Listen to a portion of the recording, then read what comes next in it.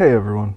So the other week I was searching through GitHub looking at examples of malware and malware scanners just to see what was out there, and did a very simple search for eval base64 decode, and we get our usual results of base64 scanner, decoder that handles a very specific set of calls, cleaner, some more scanners. But then down here I noticed that I was getting actual PHP code in the descriptions of these repositories. So out of curiosity, I went into those repositories and found nothing. There was literally nothing in this repository. So that got me wondering, where is this code? Where is this code actually being stored? And it turns out that it's being stored in the description of the repository. Now, you might ask, why does that matter? Why do you need to worry about that? Well, it's because you can retrieve and execute that code very, very easily with just a simple PHP script, or if you want it to be run on the client side, a JavaScript application, just using GitHub's repo API. The nice thing about GitHub's repo API is that it returns things as JSON. So if you do a simple curl to that, to one of these, say for example, Rafanazmi v7, you get back all this wonderful information about it, along with the full code in that description. So I put together this script that will take that output, it will decode it, and then it will do some string replacements to clear out the excess backslashes. And when we run this against Rafanazmi's,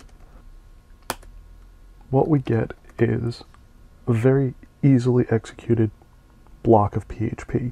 Now, let's take a look to see exactly what Rafanazmi is doing here. So we're just going to take this, add the PHP tag up here, and now let's just go in and break this apart to see what it's doing. We want to carefully step through this and make sure that it doesn't execute. So we're going to just do this. Here we have the usual Zeura decoder parts.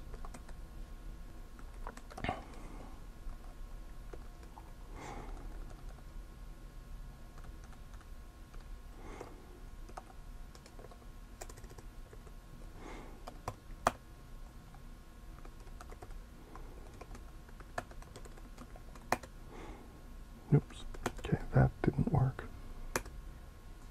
Why did that not work? Let's take a look at this again.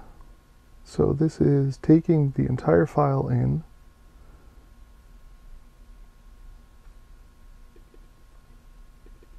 takes the full contents of the file. If b is 0, then it takes the substring of between these two indices. Well, we've changed that now, so let's go figure out where those were in.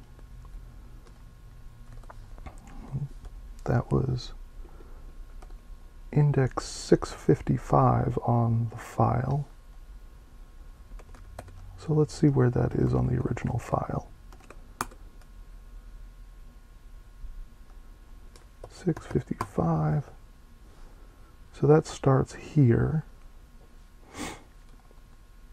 So that starts with the Z1. Let's go to Z1 and see what that what index that is. Z1.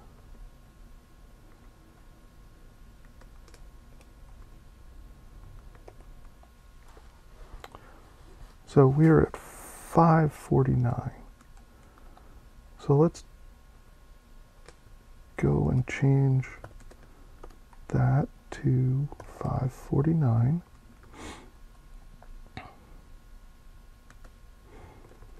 Now, hey, check it out.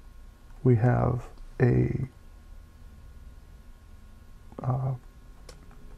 little check to see if it's been modified.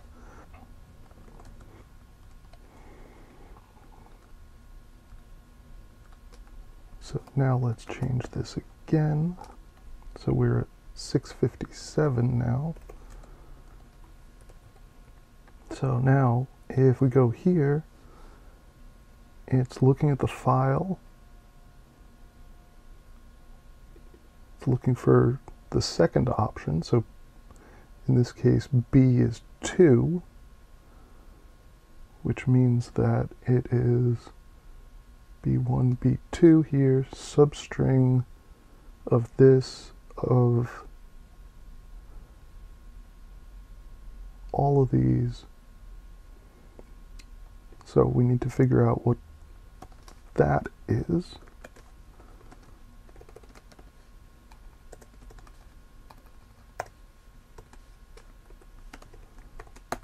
So 933, so it's looking for if. So the function is being passed in the remainder of this file, and it is, okay, so actually this is relatively straightforward. What it's doing is it's comparing checksums. So here it has a checksum that is 40 characters long, because it's a SHA-1 hash, and it's comparing the SHA-1 hash of this with whatever that is, and then it's going to return the GZ inflated contents of that. So because we have our indices set correctly, this should just work. So we should just be able to take this, turn it into an echo, and there you go.